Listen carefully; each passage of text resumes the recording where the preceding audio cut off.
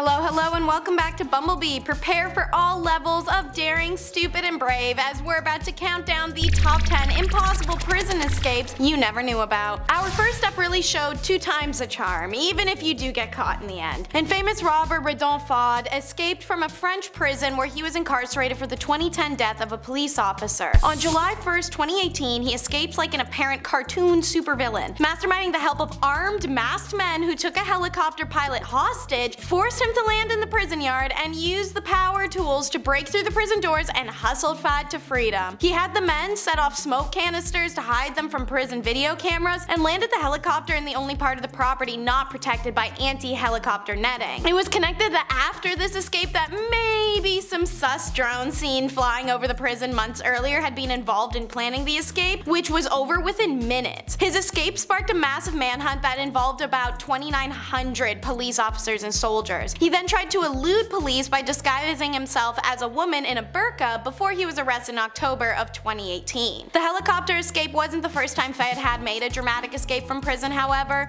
In 2013, while detained and awaiting trial for a different 2010 robbery, 2010 was a bad year for Faude, he blasted his way out of another French prison, having hidden a device in a box of tissues, only after taking 4 guards and 1 inmate hostage and destroying 5 doors to get himself to freedom. He then fled in a getaway car, which he afterwards set fire to and disappeared, obviously to be recaptured and later escape prison again. Next up is Catch Me If You Can, quite literally, as Frank Abagnale Jr. inspired the movie. He also managed to escape in his greatest con ever after being sentenced to 12 years in prison in 1971. So it starts with a governmental screw-up, naturally, as all beautiful things do, and this one came in the form of the prison marshal in charge of transport forgetting detention papers. No biggie nowadays, but that was essentially any and all proof that he was in prison, not something else, in the first place. Knowing this, he decided to convince the prison guards that he was an undercover prison inspector, which he did easily, being educated and well-spoken. He then came up with the idea to have his friend Jean pose as an undercover journalist doing an article on prisons,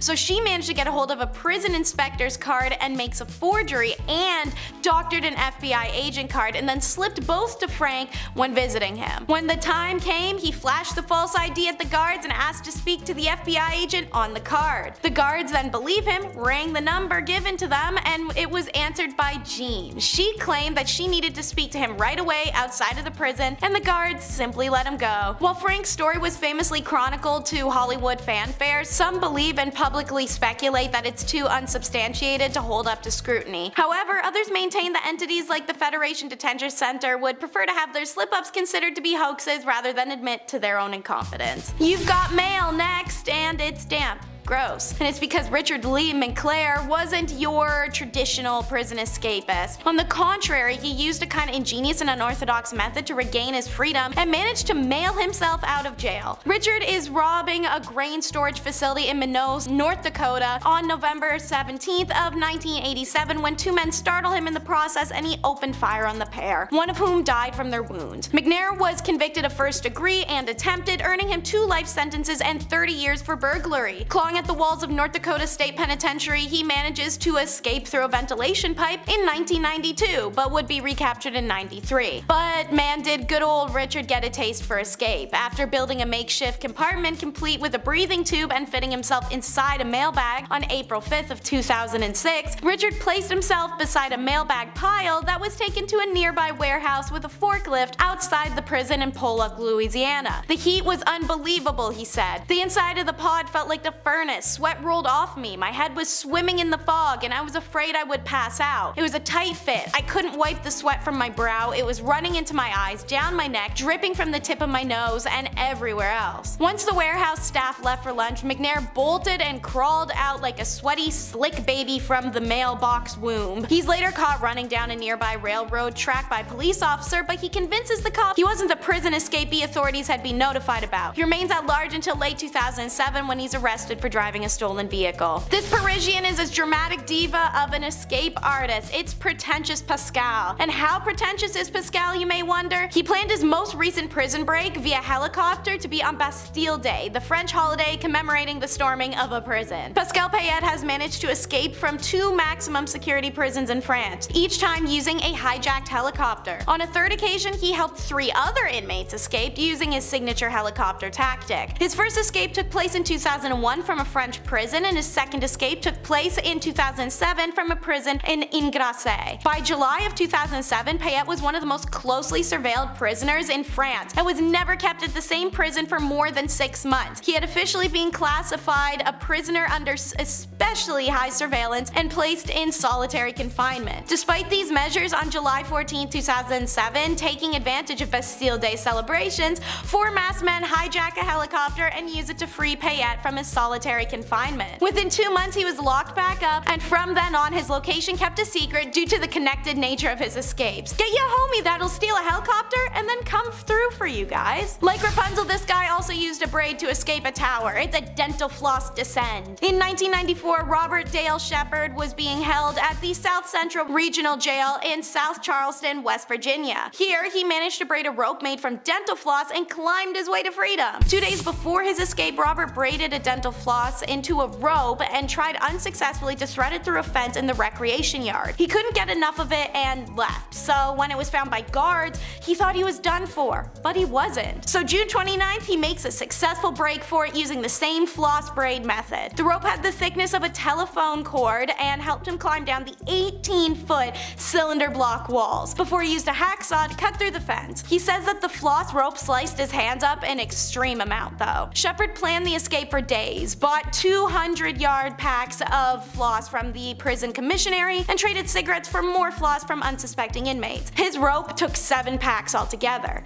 Shepard enjoyed 41 days of freedom, living mainly in the woods, eating berries and bathing in creeks like a bear before he was recaptured after robbing a pharmacy near his original hometown. His name may be otherwise, but they call him the Korean Houdini. He's a criminal and yoga expert who managed to escape police custody twice using his master ability of body manipulation. In September of 2012, 53-year-old Choi Gabok coated his upper body in lotion and escaped from his cell in a Korean prison by squeezing through the food slot at the bottom of the cell. He snuck past 3 prison officers on duty who had fallen asleep and slipped out a narrow window. The food slot alone was 15 centimeters tall and 45 centimeters wide, meaning it's not even 1 by 1 feet. Police who reviewed the CCTV after the escape said the prisoner managed to squeeze out of the food slot in under a minute by moving with the flexibility of an octopus. Choi is known to be the head of a theft ring and previously escaped from prison custody while on a convoy bus carrying prisoners to jail 22 years ago. At that time, he slipped through iron bars encaging the bus and was reapprehended 2 days later. To delay the guards from realizing he had disappeared, Gabok had arranged his pillows under the blanket to make it look as if he was still sleeping, just like the way he had seen done in the movie Shawshank Redemption. What a copycat poser. Get your own escape ideas. He was caught 6 days after his escape. John Dillinger may be the king of this list as a career escapee. He spent 1933 to 34 committing a variety of violent robberies and a couple jailbreaks. But May 10th of 1933, when Dillinger was paroled after being in prison for 8.5 years, really marked the beginning of his infamy. According to the FBI, Dillinger robbed a bank almost immediately upon release. When arrested, police found escape plans already on John, who denied any knowledge of any planned escapes. Right. Dummies believed him, and several days later, a group of 8 of Dillinger's friends used those same plans to break him out of Indiana State Prison. The men told the guards that they were there to move Dillinger to the prison because he had broken his parole. When the sheriff asked them for their credentials, the group went into action, killing the sheriff, beating the rest of the guards, and busting Dillinger out of jail. Dillinger and his gang went on to a crime spree, looting 2 police arsenals and then robbing banks, until the gang went to Arizona to hide out, where they were caught and again jailed. What followed was one of the most daring prison breaks in history. Lake County Jail was considered to be escape-proof, which seemed like a good idea considering Dillinger's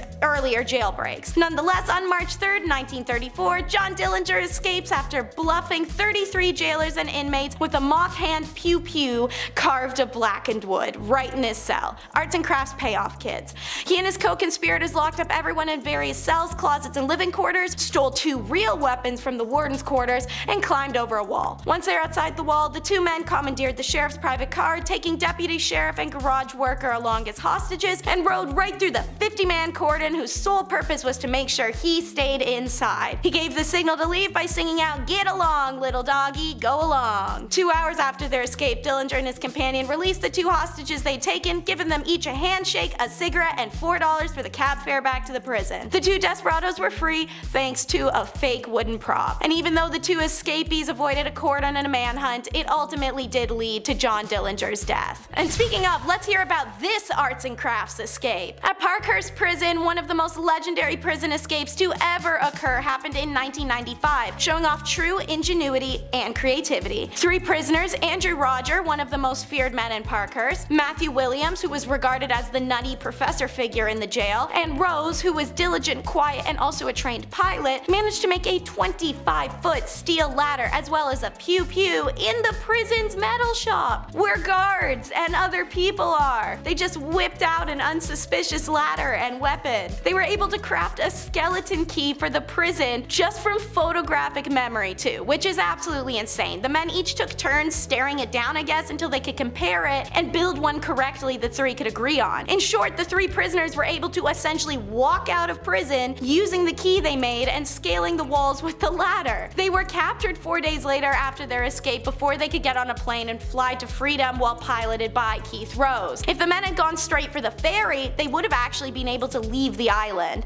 They should have just built one since they're such Bob the Builder dudes, but living in pompous and prim conditions compared to these other inmates, let's call these next guys spoiled brat escapees. David Sweat and Richard Matt, two prisoners at the more moderate Clinton Correctional Facility, spent months planning their escape. Both inmates worked in the privileged sections of the prison, including the kitchen, which gave them access to tools. When they walked around the prison field, the duo realized that the speed bump in the field was actually a pipe they could potentially be crawling through to escape. Like any good escape story, some dimwit gets pulled into the mix. Richard Matt establishes a relationship with the prison tailor, Joyce Mitchell, and convinced her to sneak in hacksaw blades hidden in frozen hamburger meat. These resources and light prison security allowed them to have the necessary tools and time to cut through the steel walls. They left dummies with facility sweaters in their beds to fool the guards during their nightly checks, and they also reportedly left a note that said, "Have a nice day." Great dudes. Originally, Joyce was supposed to meet them outside the prison walls and further aid their escape with a getaway vehicle. However, she failed to turn up, and the pair had to continue on their way. After several days on the run from officials, the two were eventually located, and a standoff resulted in Sweat being wounded and captured, and Matt being killed. Meanwhile, Joyce Mitchell pleaded guilty to her involvement in the escape and was sentenced to a maximum of 7 years in prison. She is serving her time in Bedford Hills Correctional Facility for Women and has been denied parole twice so far. The married 51-year-old told that she enjoyed the attention,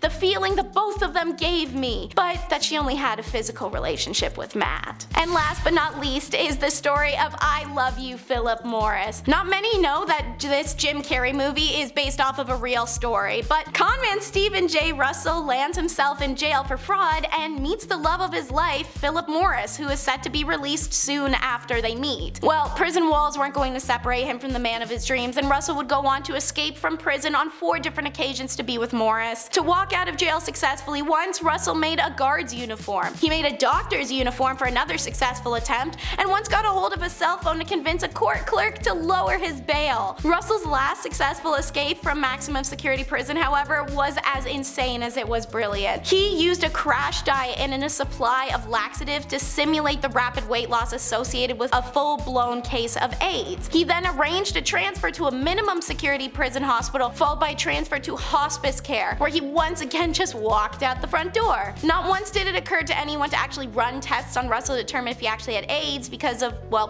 homophobia. While free, Russell sent a fake death certificate to the Texas courthouse, making him legally dead. Suspicious of the chain of events, police familiar with Russell thought everything was a little too convenient, and they began tracking Morris. When Morris and Russell reunited in Florida, by law, this story is crazy, so it needs to have some connection to Florida, Russell was arrested, and his original sentence was extended to 144 years. His maximum sentence date is March 13th of 2113, but on February 7th of 2023, Russell was finally granted parole. Alright, here we are at the end of our countdown. I hope you enjoyed. Remember to like and subscribe if you want to keep up with Bumblebee's regular content, and comment down below if you think you'd be capable of a jailbreak.